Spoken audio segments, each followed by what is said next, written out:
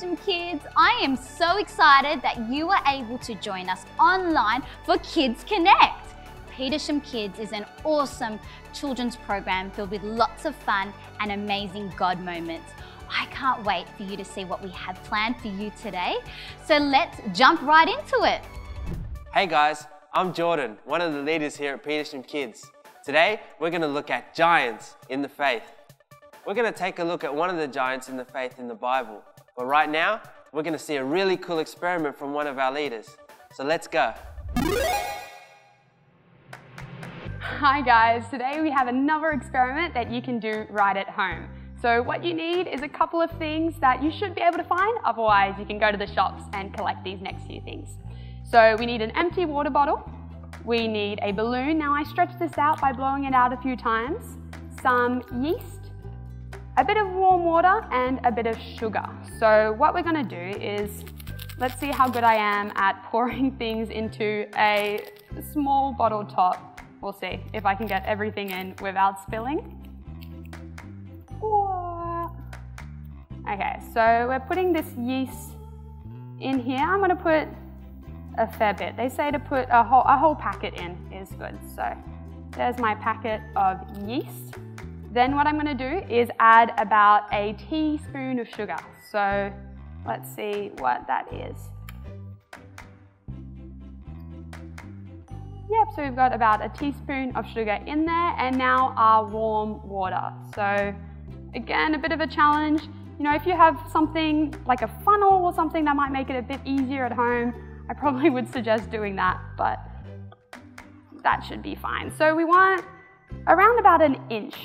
Which is a bit more of a centimetre, because that's what we use in Australia. So let's give that a bit of a 12. We really want to get all that yeast to go inside that water. And when that's pretty much all in, it should be a really thick mixture with nothing too much floating around. We're going to put our balloon that, remember, we stretched a bit, and we're going to put that right over the bottle cap, just like that. Now with this experiment we need a tiny bit of patience, so let's wait about 20 minutes and see what happens.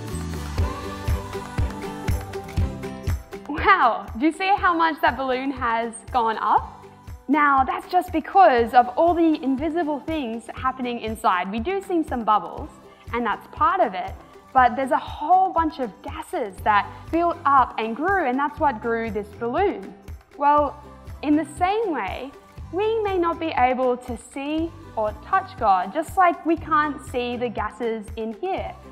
But that doesn't mean we can't see acts of God everywhere. We can see the great things that God has done, just like how we can see this balloon fill up by something that is unseen.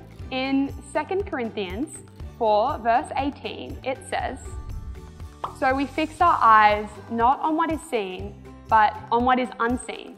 Since what is seen is temporary, but what is unseen is eternal." So what that tells us is that even though we may not be able to see God, we should still focus on Him. And we have things that show us that God is there all around us by seeing the miracles that happen every day. So just like we can see with this balloon that something invisible can do pretty crazy, amazing things, God can too. So that was a really cool experiment that shows that we can have faith in God even though we don't always see Him. Whoa, how crazy was that? The balloon filled up. Well, right now we're going to hear a story about one of the giants in the faith. Genesis 6-9, Noah and the Ark. Noah was a very good man who had a strong relationship with God. Now the earth was filled with sin. Lots of people were fighting and didn't have good manners. God saw the earth and said to Noah, "People have made the earth full of violence, so I will need to destroy the people from the earth.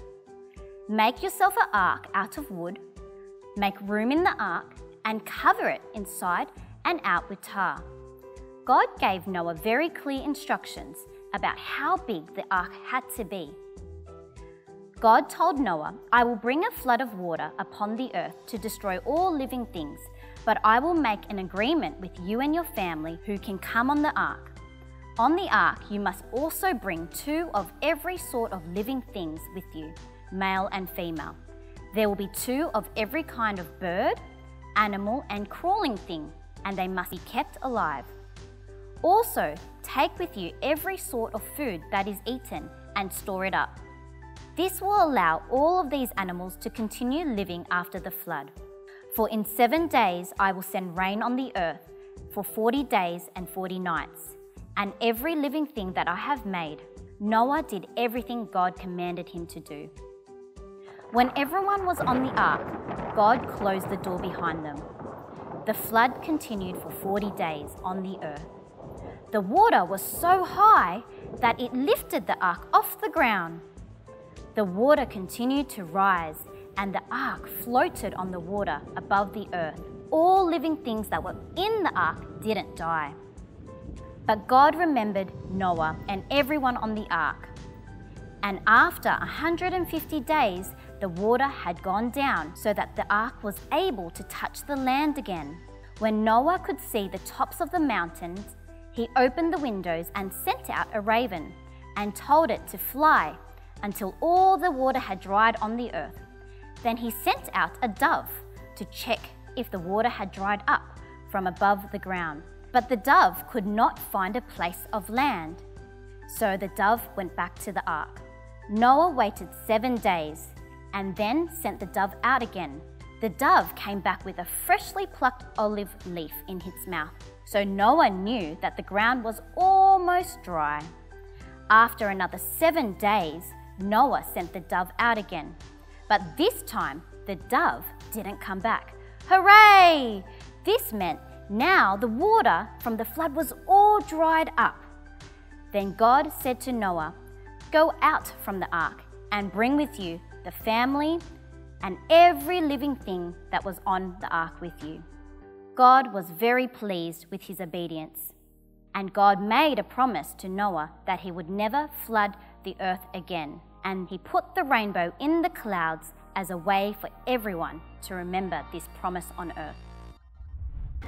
Wow, Petersham kids, what an amazing lesson that we've learnt so far. Now there are 2 main points that I want you to remember for this week.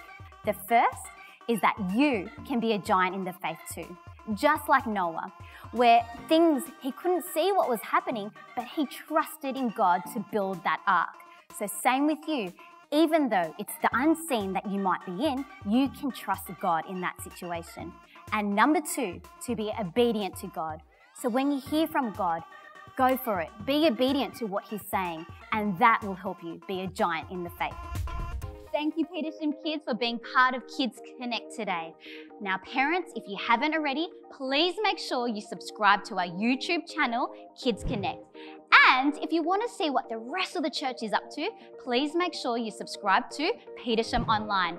Don't forget to follow us on social media as well. Have a great day.